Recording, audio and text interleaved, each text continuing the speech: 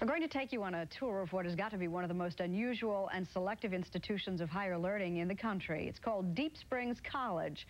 Located in a lonely desert valley in Central California, Deep Springs is a two-year school for stout-hearted men only, and tuition, room and board are free. It doesn't look much like a college campus, does it? No ivy-covered walls, no bell tower or fancy dorms, no gymnasium or football stadium. But then there are only 24 students here, and they don't need a carol on to tell them when it's time to feed the animals. In a gymnasium, they get plenty of exercise without one. And ivy would be just one more thing to water in this desert valley. You see, Deep Springs is more than just a college, it's a working ranch. Everybody pitches in, even college president Brant Keogh. He was a student himself here back in the 50s. You're as apt to find him helping fix the roof or plumbing as at a faculty meeting.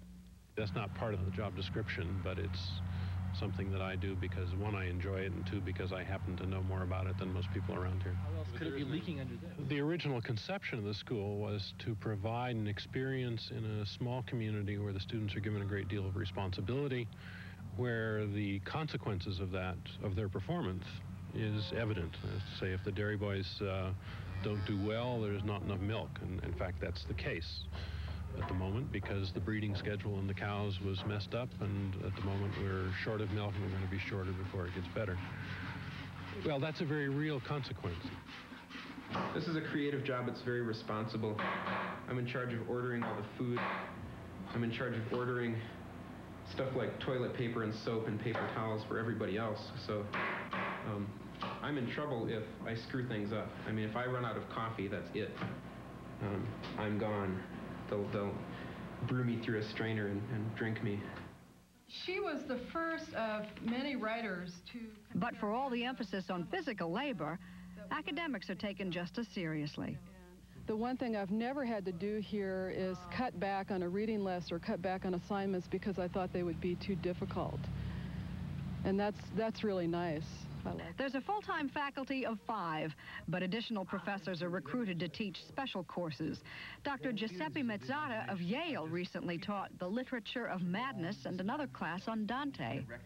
These are kids who are so gifted, and in many ways they are ahead of everybody else. You know, I feel that they come here because they were outstanding in their own high schools.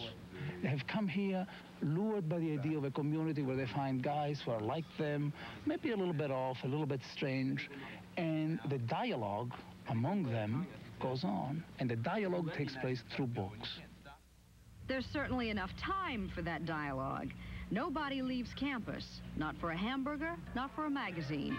Everybody eats together, students, faculty, even faculty kids. There's not a whole lot of privacy here. It's a pretty intense lifestyle. They like to call it the Deep Springs experience. To me, I think it means a way of life. It means that kind of union of practical and intellectual work. And it means living closely with people. My own personal feelings are I love it a lot, and I hate it a lot. And it's a struggle to live here as it is anywhere else, but I think the struggle is worthwhile. Deep Springs alumni include the late CBS News correspondent Charles Collingwood, a Virginia representative, and more recently our guest this morning, Yale University student David Arndt. People at Deep Springs can't answer a direct question about this place. It's all sort of stream of consciousness. Maybe if we compared it to what you're currently doing, is there an equivalent Yale experience? No, I don't think so. I think Yale is sufficiently diverse that people can find their own niche within it, whereas Deep Springs, you're kind of forced into a certain situation that you have to cope with. You have to be real smart to get the attention of Deep Springs. But having said that, what did you fellows seem to have in common? Well, I think, as Stephen Longmire said, he said Deep Springs was a way of life.